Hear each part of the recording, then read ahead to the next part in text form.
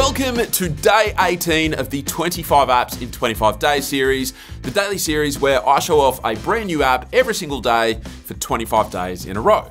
If you missed any of the previous episodes, I've linked a playlist down below where you can catch up. But for today's episode, I've got yet another free and open source app, but this is one that transforms any media playback on devices running Android 16 or newer into a live activity.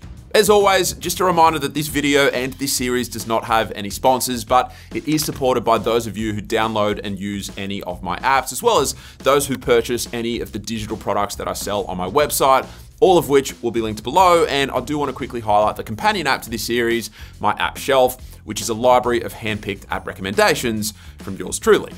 We literally add brand new app recommendations every single day, so it's definitely worth checking out. But with that being said, let's take a look at day 18's application. Okay, the app in question for today is called Live Media, and it's available to download via GitHub, link below. But with the app open, we'll quickly run through the setup process, and then we'll unpack what it actually does. So we'll start by tapping allow, then we'll tap here, then we'll scroll down and find the Live Media app, open it, then toggle this on, then tap allow.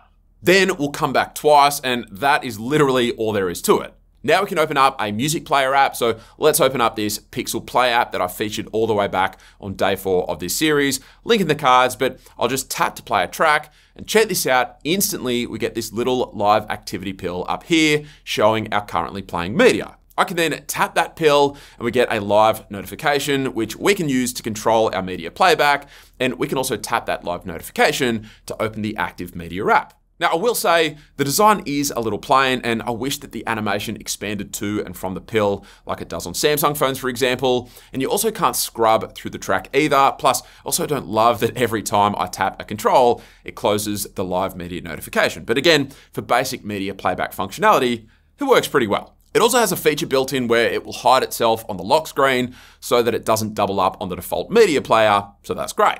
There is also apparently an update coming, which is probably actually live by the time that you watch this video, that'll give you options for customizing the various elements on the live notification. So you can apparently enable or disable anything that you like, which is great. And fingers crossed, some of those other missing features like better animations or scrubbing functionality get added somewhere down the line too.